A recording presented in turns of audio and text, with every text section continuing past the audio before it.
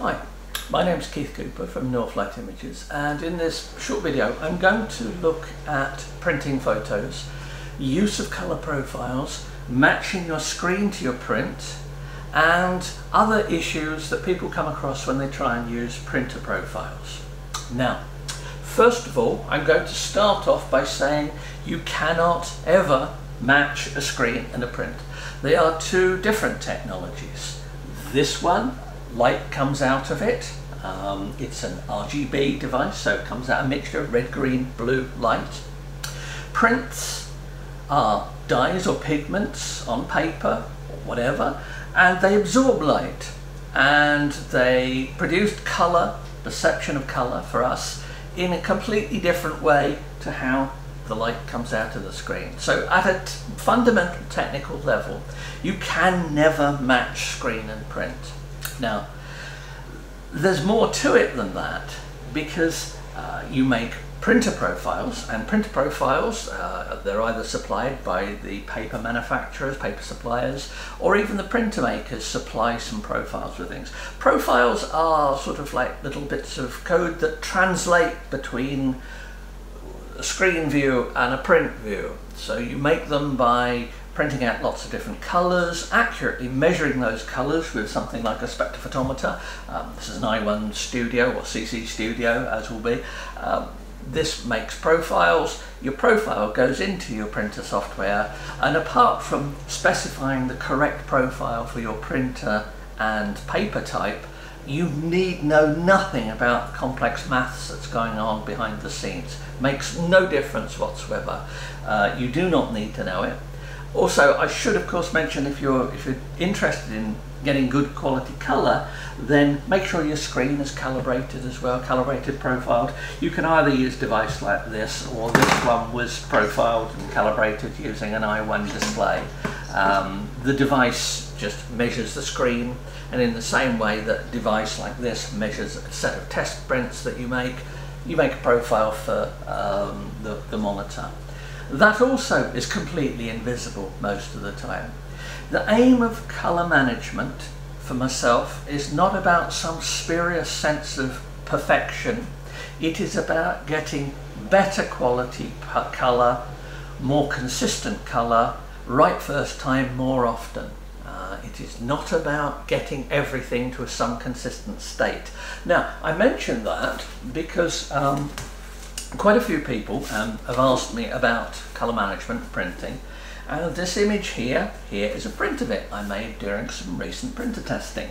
I've produced a profile from this. Now, it's a profile made using a lot more expensive kit than this device here, but it's essentially the same thing. It's just a little bit more accurate. It may make a difference occasionally, but it's the sort of stuff that you would use commercially. Now, there's a print made from that image, and they look broadly similar. I'm hoping they look broadly similar on this video, because I've specifically set this monitor up with a very low colour temperature of only about 4000K to try and have a white balance, similar white balance to the room here where you're seeing this print and what you're seeing on the screen there. Video has its own problems in recording colour and colour management, and that's a whole different area. But making a print, yeah, that print looks pretty much like that. That's what I would expect. That's made on a fine art paper that's been profiled. Now, I have another print made on another fine art paper. In fact, if I recall rightly, it's a more expensive, better quality paper. Not much in it, but it's a better paper. And this print does not look so much like this. Certainly doesn't have the intensity of colour that the other one does. Does that mean the profile for this is wrong? No.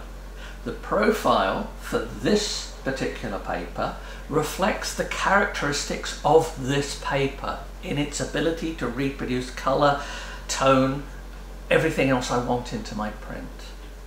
The profile for this other paper represents the capabilities of this paper. Now, it's the capabilities of the paper with a particular printer and ink set. That's the important thing to remember. So if you get a profile for this paper that I've made for a particular printer and you try and use it on a different printer, it won't work. You'll get a picture come out. I very much doubt it will look very good. That's because the profile is specific to the characteristics of the particular paper in a particular printer with particular inks. So another reason why if you go for cheap third-party inks, apart from the fact they may fade, is that you'll need to make new paper profiles for everything. So another reason I don't usually bother with them. But two prints, nothing wrong with either, but they look quite different. And if I wanted a colour image like this with bright colours like this one has got, then I'd choose this paper. If I wanted a more muted look, I would choose the other paper. Well, you might say, well, but this is the real image. Well, it's not the real image. It's what I've taken out of the camera and it's been processed and it's been corrected. These are a mix of artificial lights lighting up this. So you're always going to have difficulty in reproducing some of these strong colours. If I want a really punchy colour print with lots of contrast, I print this on a glossy paper or a luster paper. I wouldn't normally choose a matte art paper like this for a bright, colourful image. You choose the paper that matches it. Now, if I had this on a gloss paper, it would be even brighter and more brilliant than this. Does that mean this profile's wrong? That profile's wrong? The other? No, they're all right. The profiles are only giving you the best version that a particular paper can do. And you can see already we're having a split between an image I've got here and how it's reproduced on a paper, and how choosing different papers makes a difference. Now, this particular image is one that's really obvious. It's one of my test images I use for when I'm testing printers and papers, because I know the colours on this can perform very differently on very different papers. So I really want to check what differences there are in different things. One of the things to note though is that that particular image, very brightly coloured. What about this other image here? This was taken whilst I was driving across one of the flat bits of Oregon one day, longish lens, and here is a print of it. Now this is printed on a poster board. It's a matte photo paper. Print works very well and matches up rather well with what's on the screen. In fact, I prefer the yellow of the wheat field on this print to the yellow of the wheat field I see on the screen. There's a slight difference in it, and I like how this print looks compared to the screen. Now, this one also brings out some of the detail in the tree here, so I've got that. Now, if I printed this particular image on this particular paper, that's what it looks like. I've made a profile for this, so I have a profile for this particular paper. If I printed that image on these two papers, the prints would actually look very similar.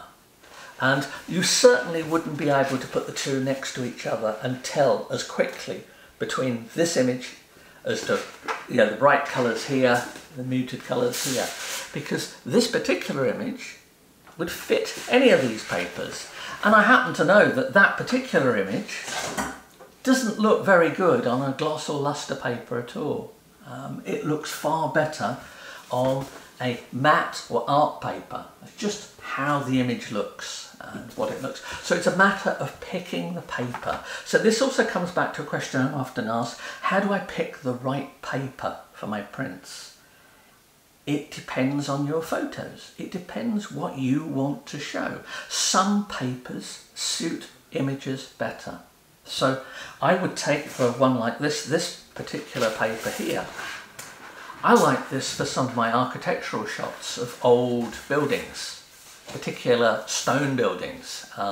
Works very well. This paper has excellent performance for black and white, works really well. So that paper works well. There are some colour images that look good on that one, but they tend to be light muted images, much like this one here. if I want bright colours, as I said, I'm more than likely I'll go for a luster or a gloss finish paper, or even a metallic finish paper. Remember, profiles are not there to produce the same looking prints, and this is a thing I've come across several times. People are quite surprised that prints look different and they assume there's something wrong with one of the profiles. No, papers differ. As another example, here's a card I made.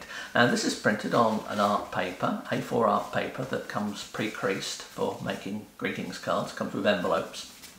And in this particular one, I scanned this image from a watercolour painting made by a friend of mine who wanted to see if I could make some cards from it.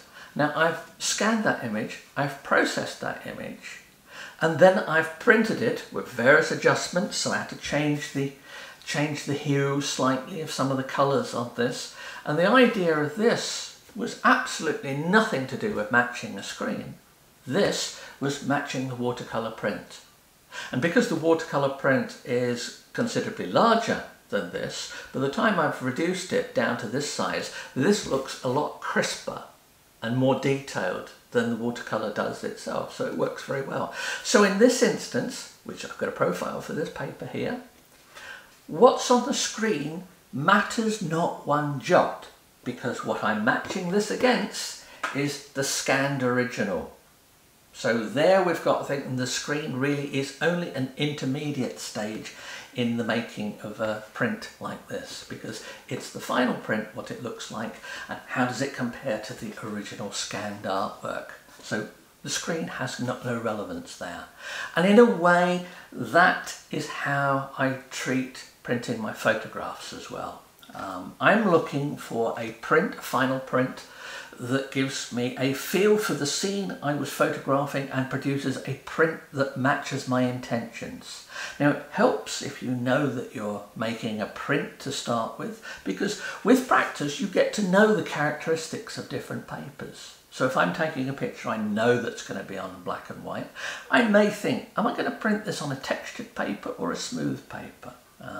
Just things, the earlier you think about that, the later, the results come through later. And I find that once you accept that the screen is no more than an intermediate stage between your source material and your final print, that makes a great difference, and it frees you from a lot of constraints. Remember, colour management is there to make things work more consistently, more accurately. Now, accurately means that this doesn't come out green. The sky on this particular paper doesn't turn purple. That's the kind of accuracy that colour management does.